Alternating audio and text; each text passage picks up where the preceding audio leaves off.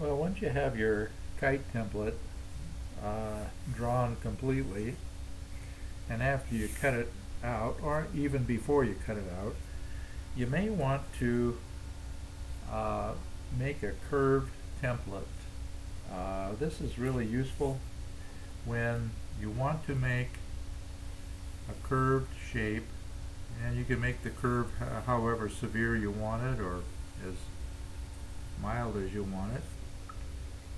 I just use a 05 carbon rod and tape it down and bend it to create the shape I want. And the shape isn't all that critical, really, or at least I found that it isn't all that critical. And then I'll just cut this out. Just use a knife or a pair of scissors if you got them that'll cut this kind of material. And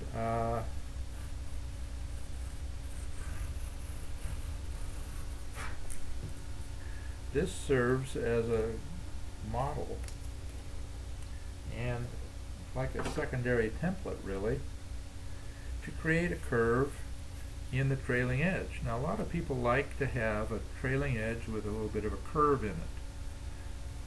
So it could be maybe something that looked like this. Whoops, I guess that curve wasn't very accurate, was it?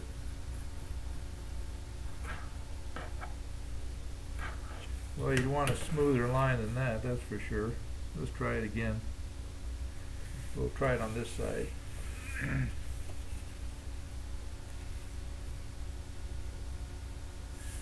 Now, having a curved shape is something you can always put on the skin, even though it's not on the template. I usually make my templates with a straight edge, and then use a guide like this when I'm cutting out the template. The same is true on the nose. You can have the nose shaped straight with a straight line for the leading edge of the nose, or you can curve it. And the same thing goes. I would curve it, but I would probably leave it straight on my template and use a guide like this to cut it when I'm actually cutting out the skin.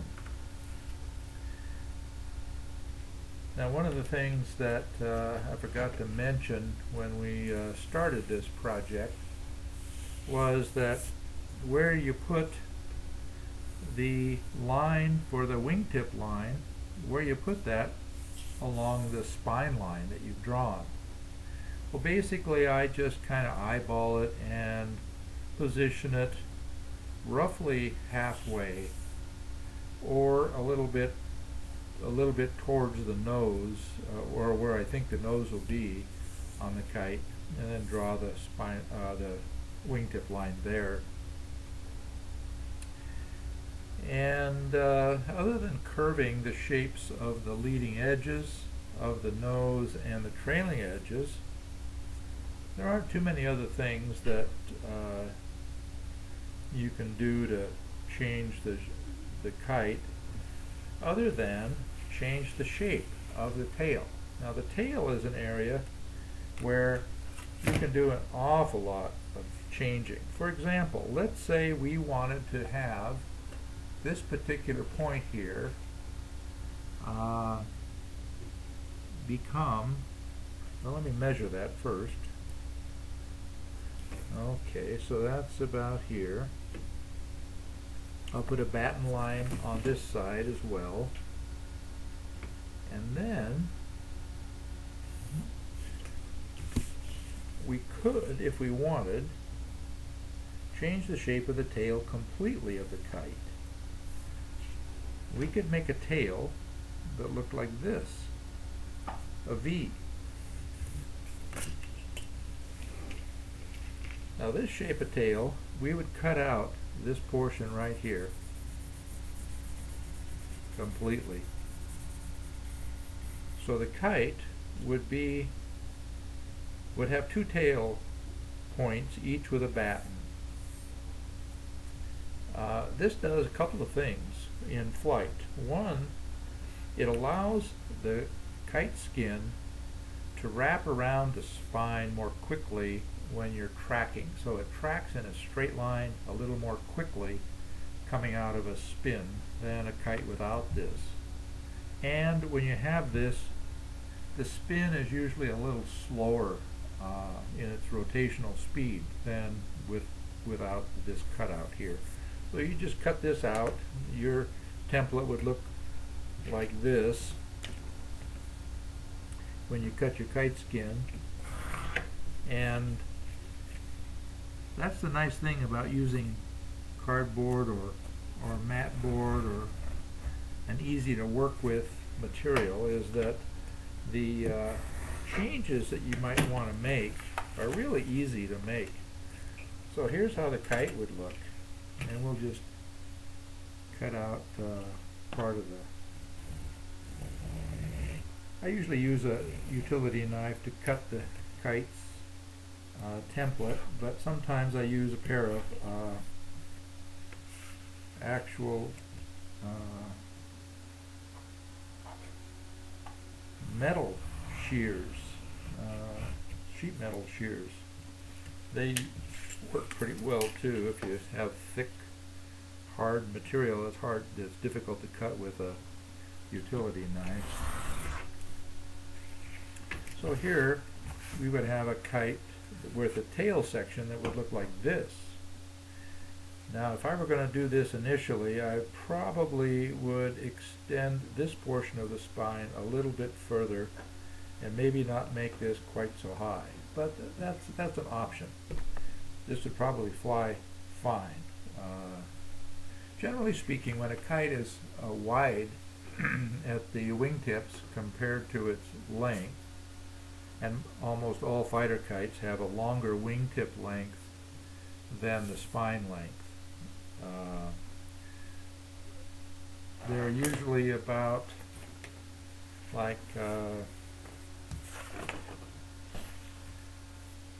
the distance here might be 20 inches or 21 inches, the wingtips, but the spines are very rarely longer than 19 inches.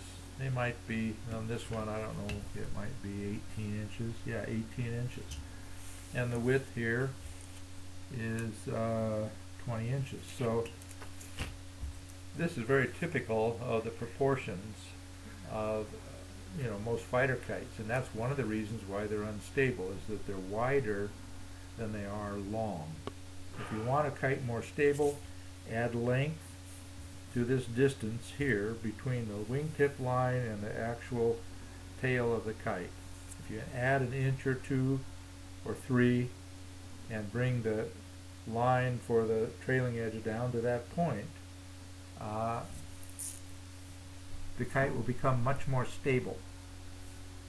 And then as you become more comfortable flying it, you can just take a pair of wire cutters or something and cut the spine off a little bit, and then recut the trailing edge of the kite down to the new tail of the spine, and shorten it a little bit and fly that. And then you can continue that process until you find the approximate ratio of wingtip width relative to the length of the spine that you're comfortable with and that you like flying and that seems to fit well with your style. And those are just a couple of the things that you can add to your arsenal of design ideas. And I hope that you find this to be useful. Hope you put it to practice and actually come up with some interesting designs